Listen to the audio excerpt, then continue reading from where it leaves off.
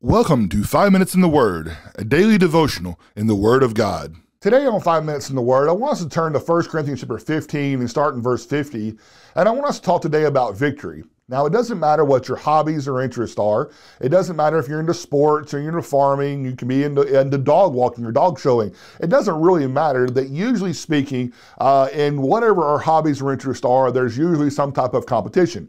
There's usually some type of tournament or showing or something in which that someone is going to be crowned the victor. Someone's going to win that championship, win that trophy, lift up that prize.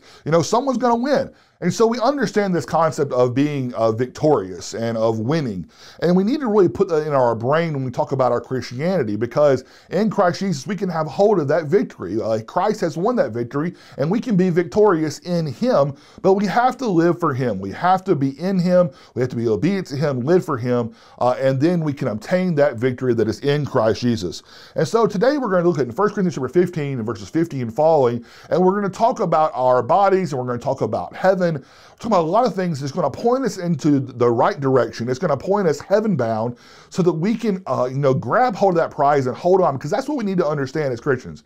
That victory can be had in Christ, and we need to grab onto it. We need to hold on to it, and we need to live for Him forever. It says, "Now this I say, brethren, that flesh and blood cannot inherit the kingdom of God." So this body is going to inherit the kingdom of God. "Nor does corruption inherit incorruption. Behold, I tell you a mystery.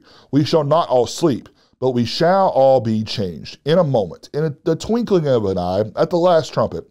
For the trumpet will sound, and the dead will be raised incorruptible, and shall be changed. For this corruptible must put on incorruption, and this mortal must put on immortality." And so this fleshly body is going to decay. It's going to rot.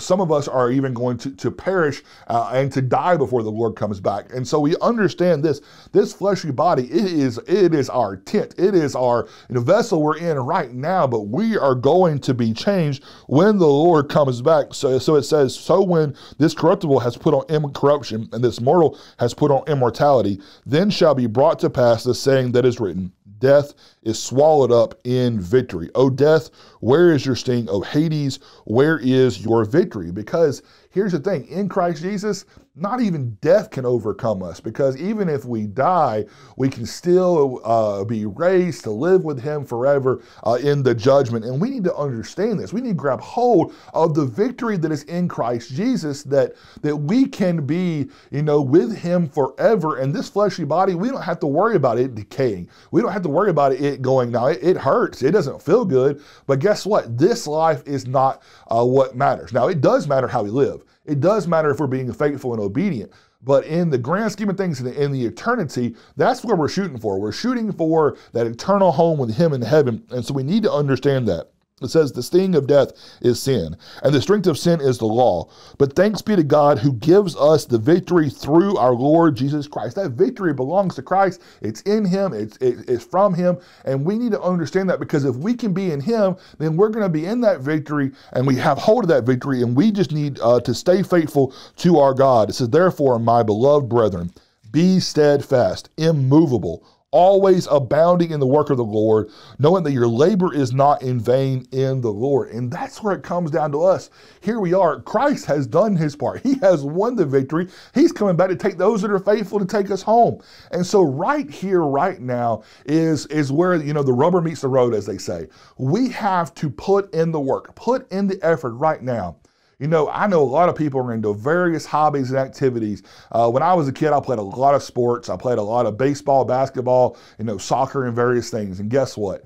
If you don't put the work in, you're not going to be victorious. Yeah, you might get lucky sometimes. The other team might not be very well prepared or equipped, but guess what? You're not going to win that ultimate prize. You're not going to win that championship unless you put in the work. And the same thing is true in a far better, greater sense in our Christianity. If we're not willing to put the work in now, and to be, steadfast, to be immovable, to be abounding in the work of the Lord, then we're not going to be ready when the Lord comes back. And when that judgment day comes, our eternal place won't be with Him. So let's put the work in now. Let's do everything we can to be faithful to Him, to be obedient to Him, to be, most importantly, in Him, to be in Christ Jesus. That's where the victory is at. We need to grab hold of it, hold on to it, and be steadfast forever. And one day, yes, when the Lord comes back, we're going to have that eternal home with Him in heaven and to be able to live with Him forever. And so let us all stay faithful, do the work, and just keep our eyes focused on heaven, and let's keep on working.